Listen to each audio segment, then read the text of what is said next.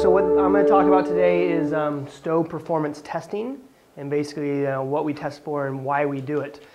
Really the way it's going to be is we're going to do lectures like this in the morning and discussions, and then really all the afternoon and part of the mornings is really going to be us testing, because for us really that's the idea, is besides design is verifying the design. So next slide, Jimmy, if you don't mind. And this is the reason. So Aprovecho, a little bit of our history if you don't know it, we started in '76. If you don't know the story, there was a large earthquake in Guatemala, and there were 6 artisans, and they knew mud, and they knew people, and so, but they didn't know stove design, and they certainly didn't know testing. So they, working, just with what they thought they were doing, they built this big, beautiful stove they called the Lorena stove, which is mud and sand in Spanish, lodo y arena.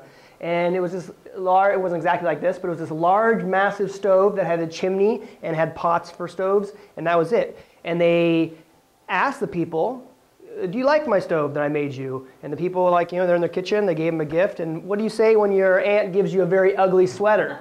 You say, oh, I love it. Oh, it's beautiful, beautiful sweater.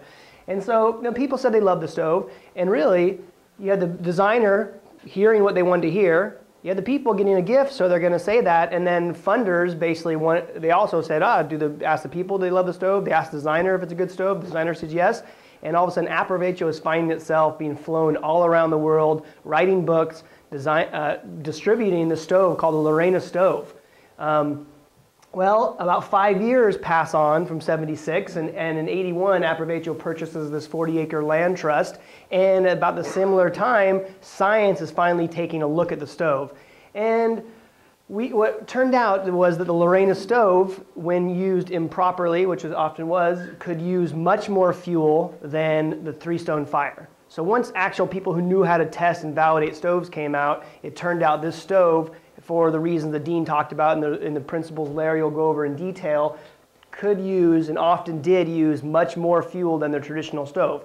Local materials, had a chimney, so it had some great things about it, but reality-wise, when you're trying to save fuel, which was what people's focus was at that time, because they didn't have the science and the testing along with it, this is what we call, the Aprovecho's start in the world was brought on by what we call a very large failure.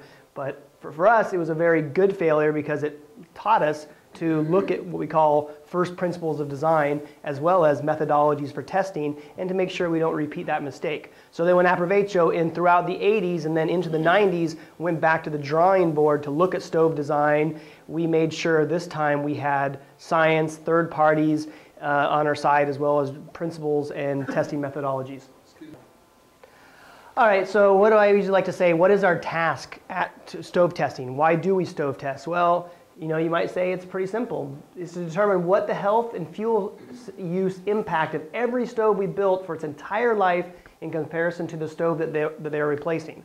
All right? Oh, yeah, just really that easy. So for Aprovecho, we're probably in the plus, in all the projects we've worked in, we're in the plus millions of stoves that we've helped put out there. So what do we really want to try to get some idea of? What is the fuel savings and health impact savings of every stove we have out there its entire lifespan? So it's a task that can't be done.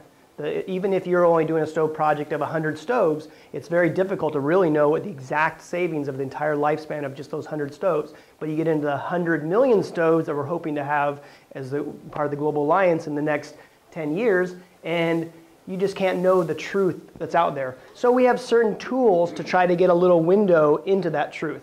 And that's really what stove testing is trying to get a little tiny window into what is really happening in the world.